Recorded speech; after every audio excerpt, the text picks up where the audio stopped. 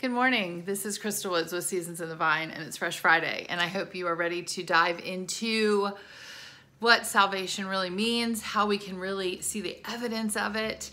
Jesus tells us in John 15 that we need to abide in him and we will bear much fruit, and we will actually prove to be his disciples. That's verse 8 in chapter 15 of John. And so we can't just think that a prayer makes it one and done unless that person truly did regenerate. And we really won't know that from that one and done prayer. We really will know it as we see them living out their life. We have to see the fruit. We have to see discipleship, because Christianity doesn't make converts, it makes disciples. And so I have some scriptures we're going to pick up with. There's other ways that we can measure discipleship. A new commandment I give to you. This is John 13:34, that you love one another just as I have loved you. You are also to love one another. Verse 35, by this all people will know that you are my disciples. Another word for disciples is followers. If you have love for one another. So there are marks of a disciple. There's evidence, there's fruit of the true regenerated person. And that's what we need to look for. And that's where the sinner's prayer can be an effective tool in speaking the gospel and leading someone in that surrender. But it doesn't end there for that person and also for us, because we are making a disciple. We're coming alongside and teaching. Actually, speaking about teaching, 2 Timothy 2:2, and what you have heard from me in the presence of many witnesses, entrust to faithful men who will be able to teach others also. So this is the mark of a disciple. This is also the mark of elders and pastors and different people in the church. But we need to, if we're making disciples who make disciples, then teaching is going to be something that's important for all of us. And so last week I talked about how that was part one, and we were going to study the parable of the sower. We're going to look at what it really means to believe in your heart and confess with your mouth. And we're going to look at what those words mean in the Greek, because they mean something different than maybe you've been taught. Maybe you've understood it to be. Maybe even how you've led other people to Jesus. I've heard it said, throughout the years, just like, oh, it's just so easy. You just believe and you just confess. And there's a lot of people that will head knowledge say, well, I know Jesus is the Son of God. I believe that God raised him from the dead. He's the Lord. But there's no evidence of that. That's a cognitive thing, and we're talking about a heart thing. And so we have to understand what the New Testament writers were really giving us in that word believe. So we're going to look at that. Let me see, scripture-wise. Oh, another mark of a disciple, Galatians 5:24. And those who belong to Christ Jesus have crucified the flesh with its passions and desires. So we should see continued crucifying of the flesh. Like, that is dead, and I am moving forward in a way of freedom. So believing in your heart, what does that even mean? All right, so let's take a look at the word believe. And this is from Romans 10. Let me pull this up. This one particular passage we use really a lot, and that's totally fine. Romans has all of salvation, how to get saved, how to understand everything right in the actual letter, which is amazing. So in Romans 10, here we go. Verse 9. If you confess with your mouth that Jesus is Lord and believe in your heart that God raised him from the dead, you will be saved. For with the heart one believes and is justified. It's right there. Do you see that? And with the mouth one confesses and is saved. Okay, so let's talk about that. So the word believe is the word pistevo in Greek. And this word is, when we think of believe, we think of a cognitive reality. Like, I can just believe it in my head. The sky is blue, and it just is. and we can just believe things here, but that's not actually what it means. So in the Greek, the word pistevo is really faithing, but we don't have a word in English that says faithing, like the action of faith, because it is actionable, it's measurable. Salvation is measurable. If you are saved, your life after that regeneration is measurable. People can look at it and observe and see the fruit of what has occurred spiritually. And so when you see the word believe now in the New Testament, it's everywhere. John uses it. Mark uses it. We have Paul here in Romans using it. We see it everywhere. Like John 3:16, that word believe there, that's pistevo. So it's all over the place. It's the word for salvation. And it means to trust, putting your trust on something. Like like you would on a chair that was going to hold you up. So that looks like something. It's actionable. Do you trust the Lord like that? Risking for him. If he asks you to do this, would you risk? Would you risk your livelihood? Would you risk your security? Would you risk your job? Would you risk your life if suddenly Christianity in America became illegal? Like that is what is required. That's what we see these New Testament authors bringing to us over and over again is this, when you follow Jesus, it's got to be to the end, and it could very well cost you your life. So it's a risk that you are willing to take. It is trust that on Jesus, that he is who he says he is, and you're going to trust on him. And it's commitment. It's a severe commitment. So as committed as you would be to a mother or a father or your children, you're to be more committed to Christ, which we looked at some scriptures that talked about that last week. So that's the word pistevo. So believe in your heart. That is actionable. That's not up here at all. Which is why I always say salvation needs to look like something. And that's why when we go back to the sinner's prayer, if we're starting at that point, then we need to see that it actually has occurred in the heart. Does Jesus live in your heart? That's the question, right? So do you believe in your heart? Are you trusting, risking, and committed to Christ? Trusting on, risking for, and committed to Christ. That's probably better language. Okay, so then the next one is, hold on. Confess with your mouth that Jesus is Lord. Confess with your mouth that Jesus is Lord. So this word confess, I have it here. I printed it out in the Greek, homologio, if you want to say it that way. I don't know how to say it in Greek, but that's the word. It is to profess, to declare openly, speak freely, to profess oneself the worshiper of another, or of one, that would be Jesus, or to praise and celebrate. So this is a declaration. This is outward. It's got to be public. This isn't, I believe in Jesus, I confess that he's Lord, and no one around me knows.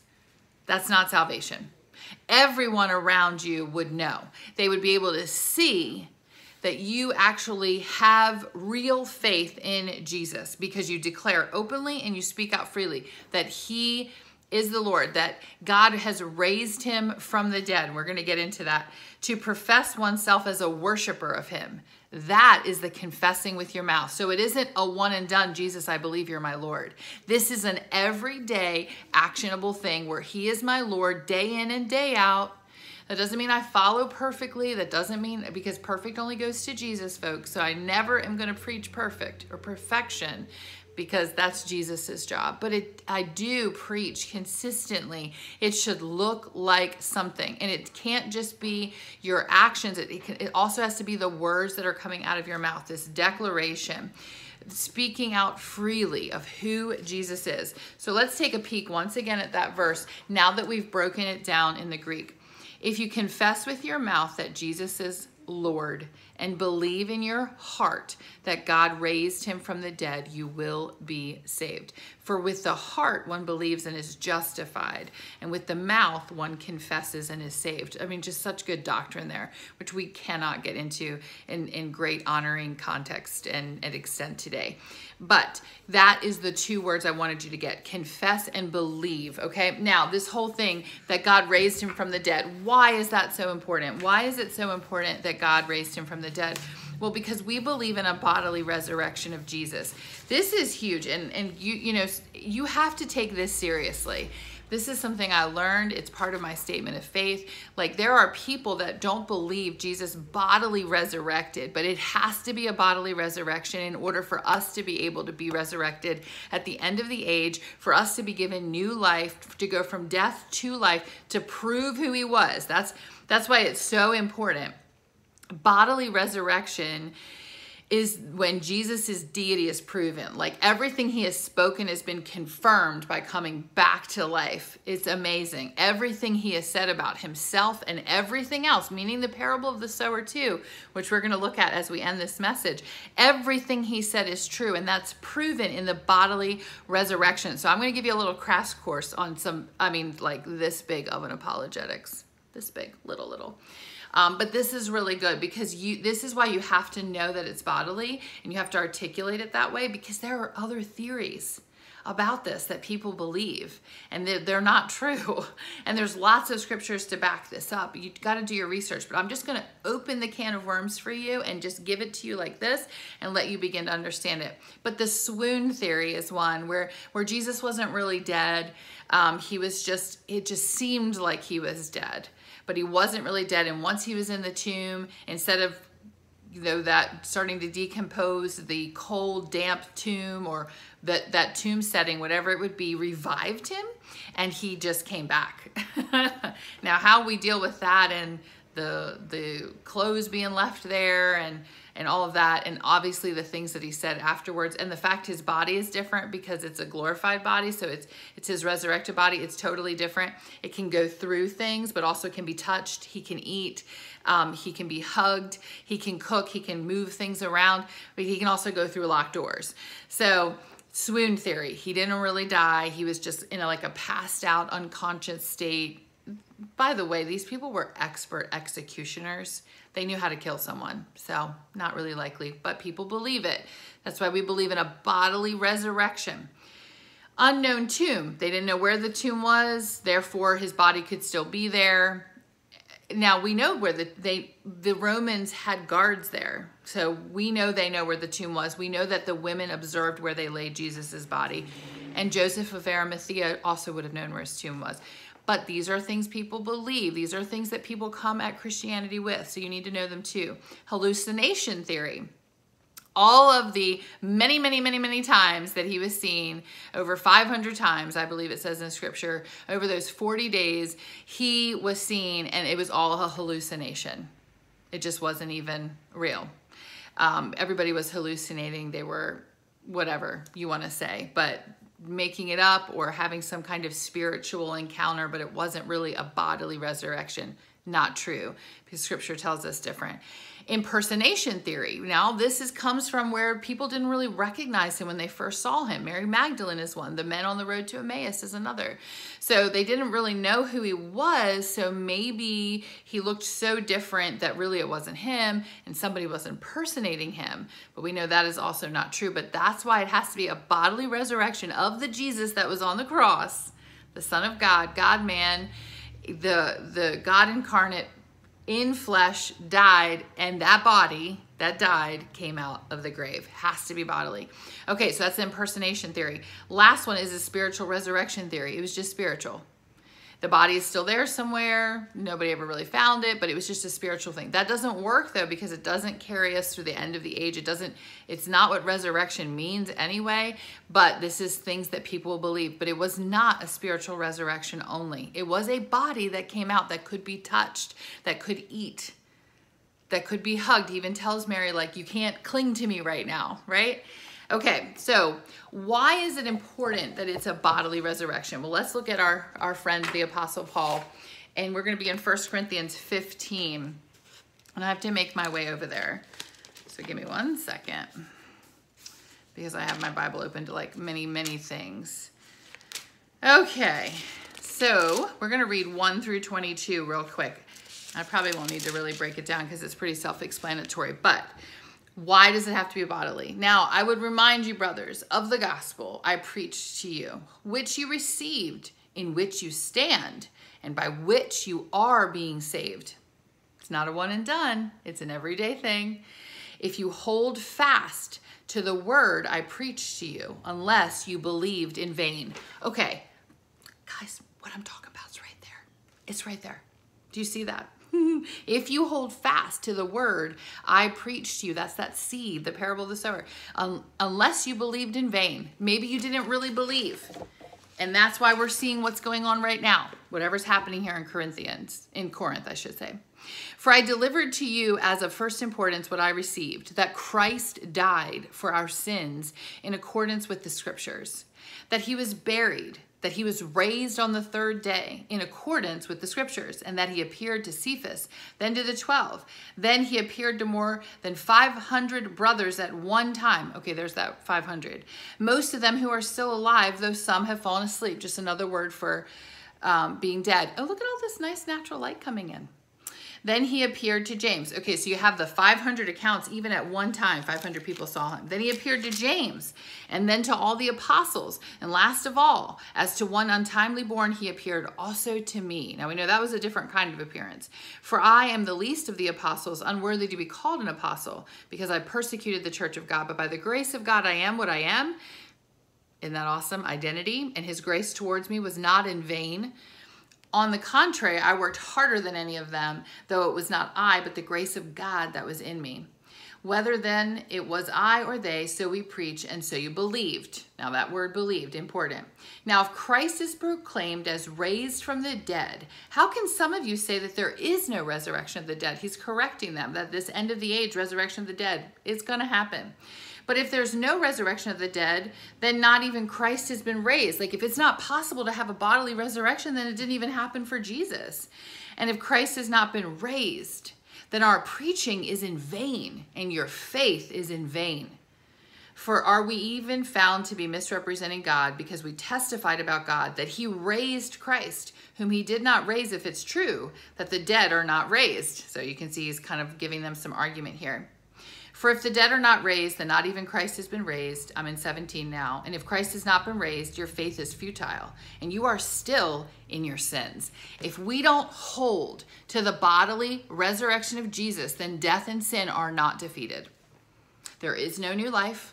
There's no new nature, no new heart, no new name, no new identity, none of that. That's a big deal. That's why I will fight on a hill about the bodily resurrection of Jesus. You better believe it. I will die on a hill for that. Then those who have also fallen asleep in Christ have perished. If we in Christ have hope in this life only, we are of all people most to be pitied. 20. But in fact, Christ has been raised from the dead, the first fruits of those who have fallen asleep. For as by a man came death, by a man has also come the resurrection of the dead. Praise the Lord. Hallelujah. For as in Adam all die, so also in Christ shall all be made alive. And it goes on. But do you understand? Really important. Bodily resurrection. I talked about the bodily resurrection the very first. I said I was going to get to it. The very first false gospel message. Well, we got to it today. Okay, so now let's jump over to the parable of the sower. Hopefully you're keeping track and you're understanding that the sinner's prayer could be a place to start, but we can't just assume that person is saved. It's not a one and done thing. Not only is Paul saying maybe you believed in vain, like maybe there wasn't a regeneration thing happening in that moment, but it was just more of an emotional thing or more of a feeling thing, or more, maybe you believed as much as you understood at the time, but it wasn't enough to actually stick. Now let's talk about that. This is crazy. Let me just make sure. I think this is good. Okay, so let's look at the parable of the sower. We're going to be in Matthew 13. That same day, Jesus went out of the house and he sat beside the sea, and great crowds gathered about him, so that he got into a boat and sat down. And the whole crowd stood on the beach, and he told them many things in parables, saying, a sower went out to sow. And as he sowed, some seeds fell along the path, and the birds came and devoured them. Other seeds fell on rocky ground where they didn't have much soil, and immediately they sprang up, since they had no depth of soil. But when the sun rose, they were scorched, and since they had no root, they withered away. Other seeds fell among the thorns, and the thorns grew up and choked them. Other seeds fell on good soil, produced grain, some 100-fold, some 60, and some 30. He who has ears, let him hear. Then they're asking him some things about parables. And then we're going to jump back down to verse 18, same chapter, to hear Jesus explain what it means. Hear the parable of the sower. When anyone hears the word, so what is the seed? What's being sown? What are we doing? What's the gospel? So they hear the word of the kingdom and doesn't understand it. It's not coming through. There's a block. There's something going on. When that happens, the evil one comes and snatches away what has been sown in his heart. So that means that word was sown in his heart. It was planted there, but the evil one took it. Wow. Whew. Okay, this was what was sown along the path, verse 20. As for what was sown on the rocky ground, this is the one who hears the word and immediately receives it with joy. This is a happy day. Oh my gosh, I believe this. Yes, absolutely, I have joy. Yet he has no root in himself, but endures for a while. And when tribulation or persecution arises on the account of the word, immediately he falls away. So the word is he begins to be persecuted for believing in Christ and decides, you know what, this isn't for me. I received it, but I'm rejecting it now. What does that mean? These are some of the passages where people debate then on like, can you lose your salvation or was that person even saved? These are things you have to work out with fear and trembling with the Lord and figure out where you fall in those lines. But this is a person who has received it and has endured for a while. But remember, there's that thing about the perseverance of the saints, enduring to the end. That's what we see in scripture over and over and over again. So as soon as he gets to be having a hard time about following Jesus, persecution, tribulation, just things come up, he falls away. 22, as for what was sown among the thorns, this is the one who hears the word, but the cares of the world and the deceitfulness of riches choke the word and proves unfruitful. And as for unfruitful, so it proves unfruitful. So I want you to think about when you're giving the gospel out, this is the parable of the sower. You're the sower. And you're praying, you're doing the sinner's prayer with someone and you're leading them. There are 4 options here with how this is going to go. That's what we need to start understanding. That's why I'm not a fan of the ticker tape. Or like, this many people came down today and got saved. You know, whatever. Well, no, because maybe they received it with joy, but they're not going to stay. That's why we can't be one and done. It's not one and done. We have to stay in the game and really begin to see the fruit. When I get to false teachers, which might be as early as next week, I'm feeling like we might be pretty wrapped up with false gospels for now. Hey, I can always do something else as the Lord leads me and bring it back around. But there's something about false teachers or prophets or apostles or people that are just sheep in wolves' clothing or wolves in sheep's clothing. They rise really quick. They can exemplify lots of spiritual things, but there's no real fruit there. Whew, that's another thing. All right, anyway, it proves unfruitful. 23, as for what was sown on good soil, this is the one who hears the word and understands it. He indeed bears fruit and yields in one case 100-fold, in another 60, and another 30. So that's what I want you to understand. The hard heart is the first seed that falls on the roadside. This represents people who hear the word of God but never really believe. The heart is so hard. We know Satan likes to keep people's hearts hard as well. Then there is the shallow heart. This is the seed that falls on stony ground. It signifies people who hear the word of God and receive it with joy. Like they're glad to hear it. They're happy to hear the gospel. But because there's no root to sustain them, they wither. This is where discipleship comes along. We're not making a convert, a one and done thing. We're actually helping people get root systems. I'm a huge proponent of discipleship. I actually do a lot of discipleship. I sit down and meet with people and we learn what it means to follow Jesus. This is paramount. It's huge because when they begin to come under certain things, tribulation, persecution, they'll fall away if they don't have that root system. You're being saved. That's what, I mean, Paul said it. So you guys got to look at what that would mean, but it means more than a one and done. Next, there is the crowded heart. That is the seed that falls on the ground where weeds choke out its growth slowly and surely. These people are busy with things of the world. The world has captured them and they just lose interest in God. But it looked like they were with us for a time, but then they just kind of fell off too. And then there's the fruitful heart. This is the good soil. It's planted. They become a disciple of Jesus. They follow him all the days of their life, not perfectly, but they are truly devoted to the Lord. He is Lord and Savior. It's actionable trust, risk, and commitment, the word pistevo, and they are open about their faith. It's not a secret. They're not closet Christians. I don't even think that's possible. There's no such thing as closet Christianity in the Bible. It's not possible. You can't be a secret Christian. So I guess I'll leave you with that. I just literally downloaded probably hours worth of information. Marinate in it. Let the Lord bring it all together. But the word believe means something way deeper than up here. It's a down here thing. Confess is public. And then the parable of the sower. When we are preaching the gospel, there are 4 options. Even when we might see someone totally rejected, that would be the first one. But the other ones, we might really see like, wow, we think this person has really come to the Lord, but only time will tell. We got to look at the fruit. Don't put people in leadership that don't have fruit for like long periods of time. Don't be so quick to do that. I've done that, and I'll share that when I get to being like a wolf in sheep's clothing. I've seen that, and it was very damaging to me and my family to put faith in something that was not tested over time.